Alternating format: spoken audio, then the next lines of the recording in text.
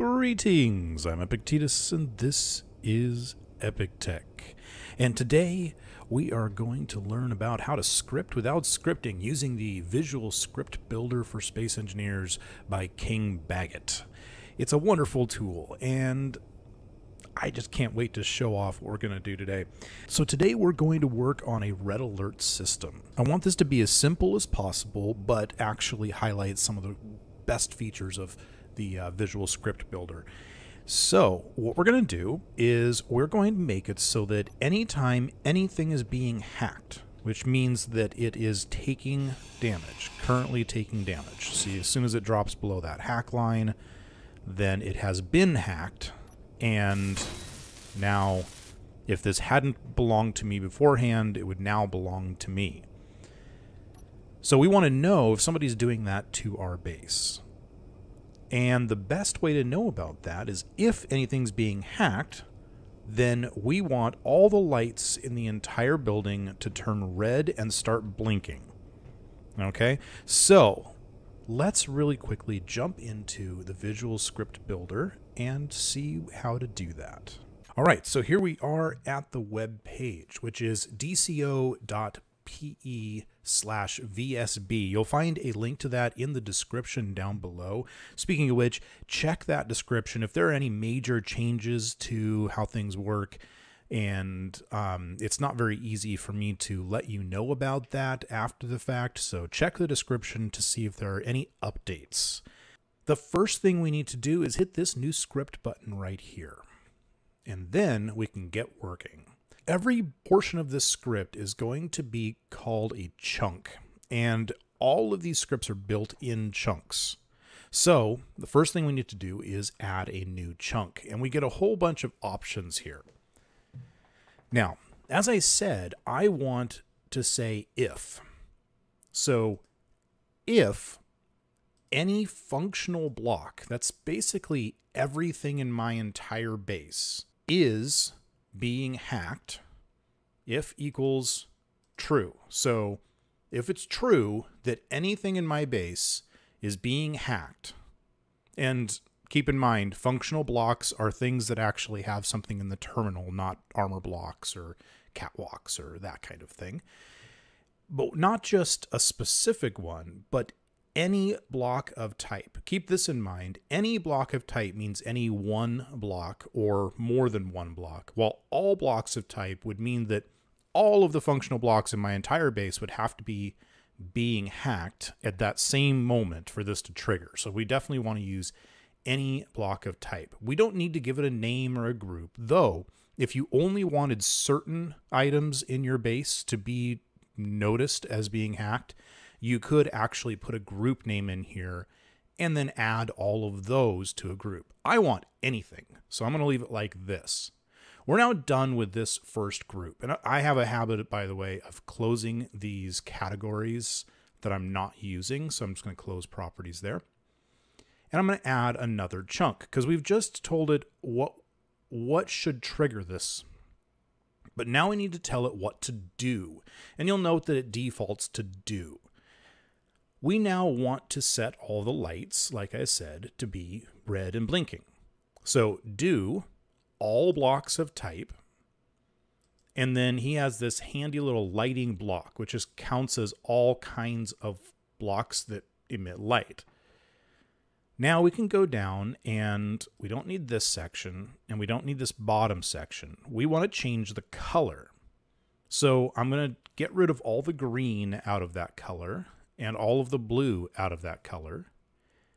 And then we want to change the blink interval and length. Oh, I just noticed he misspelled length. Oh, well, anyway. So the blink interval, this is how long it is between blinks. So how long it's dark is going to be 1 second, and how long it's going to actually, wait, is that right? I might have this backward. So we're going to do 2 seconds on the length. Sounds about right. We can fiddle with this later and get it working. Okay, so that's cool. That means that as soon as this starts, or as soon as anything in my base starts getting hacked, all the lights are going to turn red, and then it's going to start blinking. But when it's not being hacked, when the emergency is over, I don't want to have to go back and set all my lights back again to normal. So we're going to add a new chunk.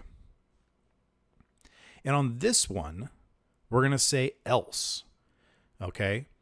Now we could do this one that says else do, and then we could go down and set all of the lights back to white and zeros for the blinks.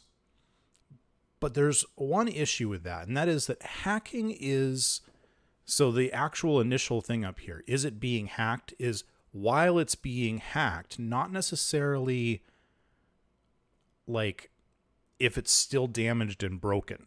And I kind of don't want this script to go back to white until everything's been fixed. So instead of doing an if and else do, I'm actually going to say else if. Okay. This is going to allow me to say I actually only want this to happen if everything is functional. By the way, is working means is it actually doing something? So is the refinery refining? Is an assembler assembling? Is functional is whether it's capable of working. So let's go ahead and choose true. And in this case, we want all blocks of type. So all functional blocks have to be functioning before we want it to change the lights back. So let's do this. Add new chunk down here. Now we can say all blocks of type, lighting block. Don't need this, don't need this. And we're going to set the color back to white. Assuming that's the color you use, you can of course change that. And we're going to set these to zeros, which makes it not blink. That's it. In that amount of time, we just created a script that will do a red alert in our system. Let's go check it out. So, copied a script. By the way, this line right here is really important to keep, and I'll show you why in a second. Okay, we're back in my world and we're ready to actually get this thing functioning. So the first thing we're going to need is a programmable block. Okay, and we can set that down pretty much anywhere in our base. And then we're also going to need a timer block. There we go. And now we've got a timer block and a programmable block. We can name this whatever we want. I'm going to call this one PB Red Alert. And I'm going to go over my timer and call it TB Red Alert. And now here's where we go into the programmable block. We hit Edit, select all. I use Control A, and then Control V pastes our code. We can hit check code right here. As long as it says compilation successful, which it should if you use the Visual Script Builder, then OK. Remember and exit. Now we can go over to our timer block, and we can set this to whatever delay we want. 1 second makes the most sense. And then we want PB Red Alert to be run with default argument, and then TB Red Alert to start. That's it. So that means that each time the programmable block is triggered, it will then also restart the 1 second timer. And now, once a second, it's checking to see if any block is being hacked. So if I get out my trusty grinder here and I walk up to anything and start grinding it down, look at that. Oh. There we go. I didn't get it past the hack line. But now that it's past the hack line, we have... Yeah, this isn't... I think this is 2 seconds and off and 1 second on. So we want to actually switch those. Okay, so I'm going to go ahead and weld this back up again, and the lights turn back on. Just that simple. Let's go fix that blink, though, because I think that's going to get annoying real fast. Uh-oh. Looks like our web page got refreshed. and we lost our whole script. But luckily, we've got that first line I told you to keep a hold of. We could go back to the programmable block and copy it out of there as well, but I happen to have it in my clipboard because I come prepared. Load script. I can paste that first line in right here and hit load script, and it'll load back my script exactly the way that we left it. Well, as it turns out, the blink interval is the number of seconds, but the blink length is actually a percentage that it should be dark. So we probably want something closer to 90, as in 90% of the time it's bright, as opposed to 1, which was 1% of the time it was bright. That isn't good. So 2 seconds, 90% on, which means it'll be off every 2 seconds for 0.2 of a second. I think that works. Let's give that a try. So copy to clipboard again, and then I'll meet you back in Space Engineers. Okay, so let's walk up to this programmable block, hit Edit, Control-A to select all, Control-V to paste, check code, OK, remember and exit. And now, if we walk up to our timer block, and we start grinding it down, there. It's a little bit easier to see like that, isn't it?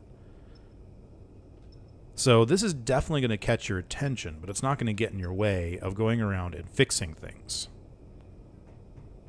There we go. And as soon as we fix it, as soon as it gets past that functional line, everything goes white again. Back to normal. So there you go.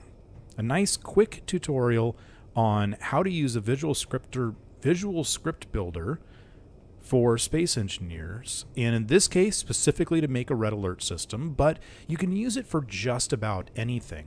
I used it recently to create a auto docking system. So this auto docking system works a little bit differently. I've got it set up so that if I press this auto dock button, it disconnects and then reverses the piston. If I click it again, then it reverses the piston again to push back outward.